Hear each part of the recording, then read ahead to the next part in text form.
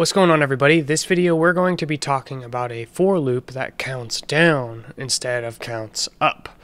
It's not crazy different. The only difference is that you'll need to change the condition and you'll need to change the update so that you're decrementing instead of incrementing. And you could do all kinds of different variations. You can work with multiple variables, or you could increase or decrease a variable by 2 and essentially skip every other one, or any other possible variations. We're not going to talk about all of them, but we are going to talk about counting down in this video. This video is sponsored by Visual Assist, which compared to vanilla Visual Studio introduces many new capabilities. So massive improvements on searching and navigation, refactoring, code generation, and plenty more. So definitely check it out. It's a plugin for Visual Studio. If you've been following along building C++ in Visual Studio, check out Visual Assist. Let's first take a look at a basic for loop and make sure we understand what's going on. We start with some value 0. We compare it to some ending. In this case, that ending is guesses, which is passed in.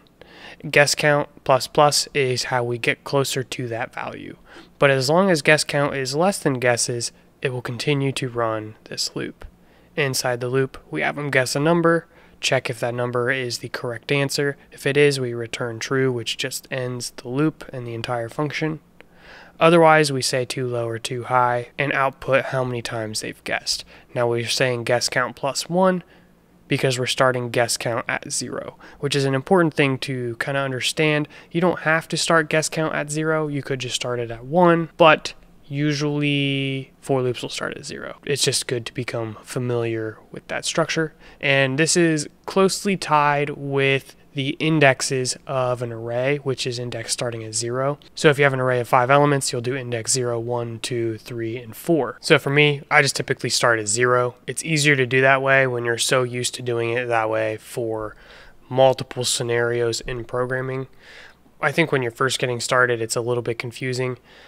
But I've grown to prefer using just the less than operator and not so much the less than or equal to operator, because it's very easy to mess up your calculations and go 1 too far or 1 too short. So for example, if we started this at 1 and then we had guess count down here just being displayed normally, but we forgot to do less than or equals to, then this is not going to run the correct number of times. So when it comes to testing, what is often done to get a good test coverage is you will test the edge cases. If you have a range of possibilities, you'll often want to test the beginning and the end, as well as what happens right before the end or one past that end. That's where things tend to go wrong. So if I was to test this function, either with some automated testing or just manually, I would want to make sure that we actually get the correct number of tests. We don't get 1 extra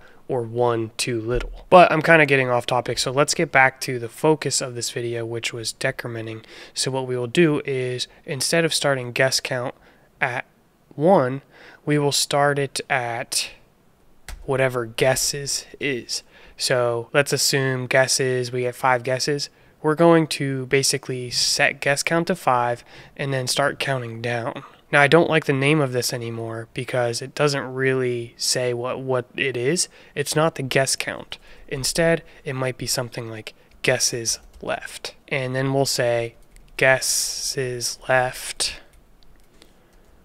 being greater than, and instead of comparing it to guesses, we'll say 0. So as long as we have more than 0 guesses left, we will continue to run this code. But if we leave it at so, it's not going to work. For one, we would need to change this to guesses left, and we would want to decrement it. Now, that's a little bit better. And I have a typo here, so let's go ahead and fix that. So this all looks good. Now we just need to change the output. So first, we're not going to say you've guessed. Guesses left. That doesn't make sense. So we'll change this to guesses left, and we'll say you have guesses left, and then we'll literally just say guesses left. So right now it's not quite there because I'll show you here what actually happens. I'll move this over so you can see the code. So when we play this game, you get 5 guesses, we guess a number, and it says you have 5 guesses left. This is a similar problem to what we faced when we were incrementing in the previous video. Since the decrement doesn't happen until after this output, I would just say guesses left -1. So now that we have that -1, let's test this out. So we have 5 guesses, we guess a number, and it says too low, and then you have 4 guesses left. 3 guesses left, 2 guesses left, 1 guess left, and then it ends. So it appears to be working. Now, just like I mentioned with incrementing, you can change the way you set this up and still get the same functionality. You can do that here. So if you didn't want to do guesses left -1 for some reason, you could say guesses left is guesses -1, and then guesses left greater than or equal to 0. And in this situation, we basically just shifted it over 1. And now we guess a number. It still says you have 4 guesses left. 3, 2, 1, and then it ends. So either one works, but again, I don't like this as much because on that first run, we're going to have guesses left set to 4, even though we haven't actually completed the guess yet. So to me, I don't really like this setup.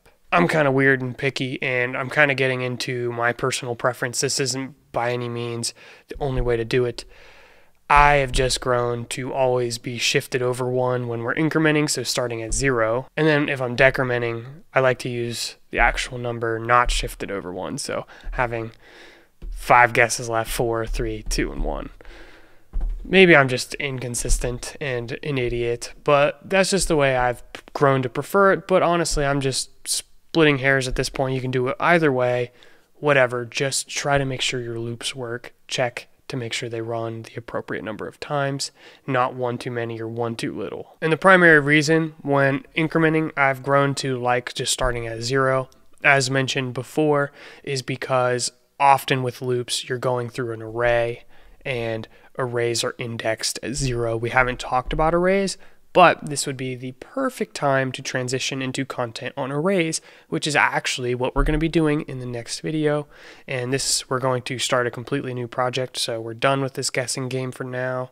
Probably not going to work on it anymore in this series, so we're going to start something new, which is the whole idea of having multiple items in an array, or you can think of it as a list. Let's say you wanted to make a shopping list or keep track of foods you've eaten, or whatever it might be where you want to keep track of multiple things.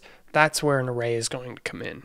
We're going to talk about how to do loops for arrays, all kinds of cool things. So thank you so much for watching up until this point. Definitely encourage you to stick through the rest of the series, get some more practice. Things are going to be fun. The next app we're making is cool, so stay tuned. I'll see you in the next one. Peace out.